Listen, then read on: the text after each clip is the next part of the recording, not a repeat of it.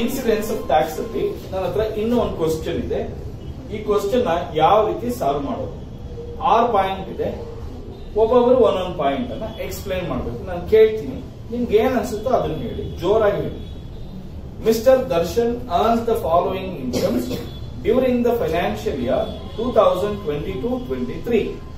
First point, profits earn from business in Paris controlled from India, amount total 1,60,000 ಕೊಟ್ಟಿದ್ದಾರೆ. ಓಕೆನಾ? ಆ 1,60,000 ನಲ್ಲಿ half ಅಂದ್ರೆ 1/2 ಅಷ್ಟು ಇಂಡಿಯಾನಲ್ಲಿ ರಿಸೀವ್ ಮಾಡಿದ್ದಾರೆ. ನೋಡಿ, ಫಸ್ಟ್ ಪ್ಯಾರಿಸ್ ನಲ್ಲಿ ಬಿಸ್ನೆಸ್ ನಲ್ಲಿ ಇನ್ಕಮ್ ನ ಅರ್ನ್ ಮಾಡೋದು, ಅಲ್ಲೇ ರಿಸೀವ್ ಮಾಡೋದು ಕೂಡ ಕರೆಕ್ಟಾ?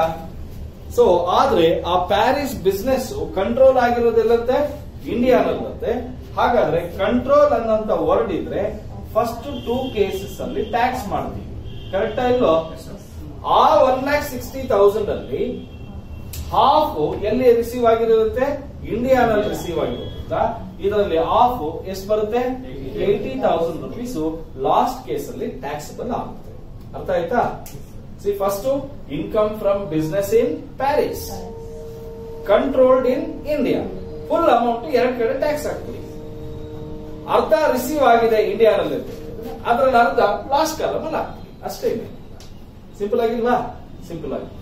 Next point, pension from farmer employer in India received in USA. ಅಂದ್ರೆ ಫಾರ್ಮರ್ ಎಂಪ್ಲಾಯರ್ ಅಂದ್ರೆ ಏನು? ಎಕ್ಸ್ ಎಂಪ್ಲಾಯರ್ ಅಂದ್ರೆ ಈ ವ್ಯಕ್ತಿ ಬೇರೆ ದೇಶದ ಇಂಡಿಯಾನಲ್ಲಿ ಕೆಲಸ ಮಾಡ್ತಾ ಇದ್ದ. ಏನ್ ಮಾಡ್ತಾ ಇದ್ದ? ಕೆಲಸ ಮಾಡ್ತಾ ಇದ್ದ.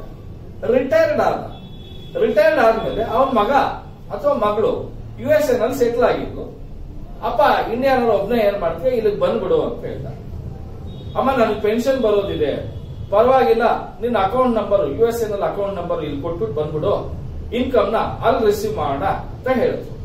ಅಲ್ಲಿಗೆ ಪ್ರತಿ ತಿಂಗಳು ಪೆನ್ಷನ್ ಅವನು ಎಲ್ಲಿ ರಿಸೀವ್ ಮಾಡ್ತಾ ಇದ್ದಾನೆ? USA ನಲ್ಲಿ ರಿಸೀವ್ ಮಾಡ್ತಾ ಇದ್ದಾನೆ. ಆದ್ರೆ ಎಲ್ಲಿ ಅರ್ನ್ ಮಾಡಿರೋದು? ಇಂಡಿಯಾನಲ್ಲಿ ಅರ್ನ್ ಮಾಡಿರೋದು. So any income earn in India ಅದು ಎಷ್ಟು ಕಡೆ ಟ್ಯಾಕ್ಸಬಲ್ ಆಗುತ್ತೆ? 3 ಕಡೆನೂ ಟ್ಯಾಕ್ಸ್ ಮಾಡ್ತೀವಿ. ಎಷ್ಟು ಅಮೌಂಟ್ ಇದೆ ಅದು? 32,000. ಫಾರ್ಮರ್ ಅಂತ ಹೇಳಿದ್ರೆ ಎಕ್ಸ್ ಎಂಪ್ಲಾಯರ್ ಅಂದ್ರೆ ಹಿಂದಿನ ಕಂಪನಿಯವನು ಕೊಡ್ತಾ ಇರ್ತಕ್ಕಂಥ ಪೆನ್ಷನ್ ಅಂತ ಅರ್ಥ.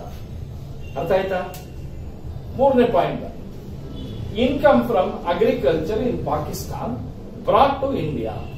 ನೋಡಿ, ಅಗ್ರಿಕಲ್ಚರಲ್ ಇನ್ಕಮ್ ಪಾಕಿಸ್ತಾನಲ್ಲಿ ಬಂದಿದೆ, ಅರ್ನ್ ಮಾಡಿರೋದು ಪಾಕಿಸ್ತಾನಲ್ಲಿ, ರಿಸೀವ್ ಆಗಿರೋದು ಪಾಕಿಸ್ತಾನಲ್ಲಿ, ಆಮೇಲಿಂದ ಇಂಡಿಯಾಗೆ ತಗೊಂಡ್ ಬರ್ತಾ ಇದೆ. ನೋಡಿ, ಈ ವರ್ಡ್ ಬ್ರಾಟ್ ಅನ್ನೋದಿದೆ ಅಲ್ವಾ, ಇದು ಯಾವಾಗ್ಲೂ ಏನಾಗಿರಲ್ಲ, ಈಕ್ವಲ್ ಆಗಿರೋದು ಯಾವ್ದಕ್ಕೆ? ರಿಸೀವ್ಡ್ ಅನ್ನೋ ವರ್ಡ್ಗೆ. ಅರ್ಥ ಆಗ್ತಿದ್ಯಾ? ಇದು ಕೂಡ ಈ ಬ್ರಾಟ್ ಅನ್ನೋದು ರಿಸೀವ್ಡ್ ಅನ್ನೋದು ಒಂದೇ ಅಲ್ಲ. ಅರ್ಥ ಆಯ್ತಾ? ಅಗ್ರಿಕಲ್ಚರಲ್ ಇನ್ಕಮ್ ಅರ್ನ್ ಮಾಡಿರೋದು ಪಾಕಿಸ್ತಾನಲ್ಲಿ, ರಿಸೀವ್ ಆಗಿರೋದು ಪಾಕಿಸ್ತಾನಲ್ಲಿ. ಸಪೋಸ್ ನೀವು ಇಂಡಿಯಾನಲ್ಲಿ ಏನಾದ್ರು ಆರ್ಡಿನರಿ ರೆಸಿಡೆಂಟ್ ಆದ್ರೆ ಫಸ್ಟ್ ಕೇಸ್ ಅಲ್ಲಿ ಮಾತ್ರ ಟ್ಯಾಕ್ಸ್ ಮಾಡ್ತೀವಿ, ಇನ್ನು ಉಳಿದ 2 ಕೇಸಲ್ಲಿ ಟ್ಯಾಕ್ಸ್ ಮಾಡೋದಿಲ್ಲ. ಸೊ ಬ್ರಾಟ್ ಅನ್ನೋ ವರ್ಡ್ ಅನ್ನ ನಿಮ್ ಮೈಂಡ್ ಇಂದ ತೆಗೆದು ಬಿಸಾಕಿ, ಅದು ರಿಸೀವ್ಡ್ ಗೆ ಈಕ್ವಲ್ ಅಲ್ಲ. ಅರ್ಥ ಆಯ್ತಾ? ಅಮೌಂಟ್ ಎಷ್ಟಿದೆ ಹೇಳಿ? 40,000 ಫಸ್ಟ್ ಕೇಸ್ ಅಲ್ಲಿ ಮಾತ್ರ ಟ್ಯಾಕ್ಸ್ ಮಾಡ್ತೀವಿ. 4ನೇ ಪಾಯಿಂಟ್ ನೋಡೋಣ, income from property in UK received there. Same ಈ ಪಾಯಿಂಟ್ ಒಂದೇ ತರ ಇದೆ, ಕರೆಕ್ಟಾ? ಇಲ್ಲಿ ಬ್ರಾಟ್ ಅನ್ನೋ ವರ್ಡ್ ಇಲ್ಲ ಅಷ್ಟೇ. ಇಲ್ಲಿ ಅಗ್ರಿಕಲ್ಚರಲ್ ಇನ್ಕಮ್ ಪಾಕಿಸ್ತಾನಲ್ಲಿ ಅರ್ನ್ ಮಾಡ್ದ, ರಿಸೀವ್ಡ್ ಅಲ್ಲೇ ಮಾಡ್ದ. ಇಲ್ಲಿ UK ನಲ್ಲಿ ಪ್ರಾಪರ್ಟಿ ಇಂದ ಬಂದಿರೋ ಇನ್ಕಮ್ ನ ಅಲ್ಲೇ ಅರ್ನ್ ಮಾಡ್ದ, ಅಲ್ಲೇ ರಿಸೀವ್ ಮಾಡಿದ್ದಾನೆ. ಸೊ ಫಸ್ಟ್ ಕೇಸ್ ಅಲ್ಲಿ ಮಾತ್ರ ಟ್ಯಾಕ್ಸಬಲ್ ಆಗುತ್ತೆ. ಅಮೌಂಟ್ ಎಷ್ಟು ಹೇಳಿ? 32,000. ಹೇಳ್ತಾ ಇರ್ಬೇಕು ನೀವು, ಯಾಕೆ ನಾನು ಕೇಳೋವರೆಗೂ ಹೇಳೋದು. ನೆಕ್ಸ್ಟ್ ಪಾಯಿಂಟ್ ನೋಡೋಣ, past untaxed foreign income brought to India. Past ಅಂದ್ರೆ ಏನು?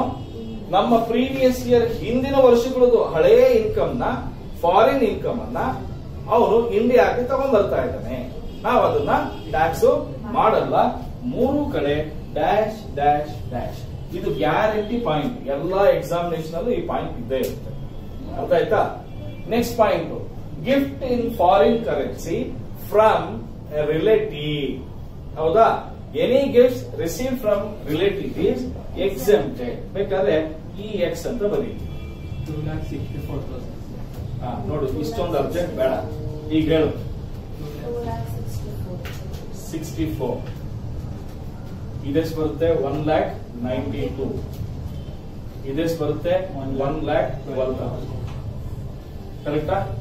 ಇಷ್ಟು ಮಾಡಿದ್ರು ನಿಮ್ಗೆ ಒಂದು 15 ಮಾರ್ಕ್ಸ್. ಇದ್ರ ಜೊತೆ ಒಂದು 3-4 ಪಾಯಿಂಟ್ ಜಾಸ್ತಿ ಬರೋಣ. ಬರುತ್ತಾ ಇಲ್ಲ? ಬರ್ತು.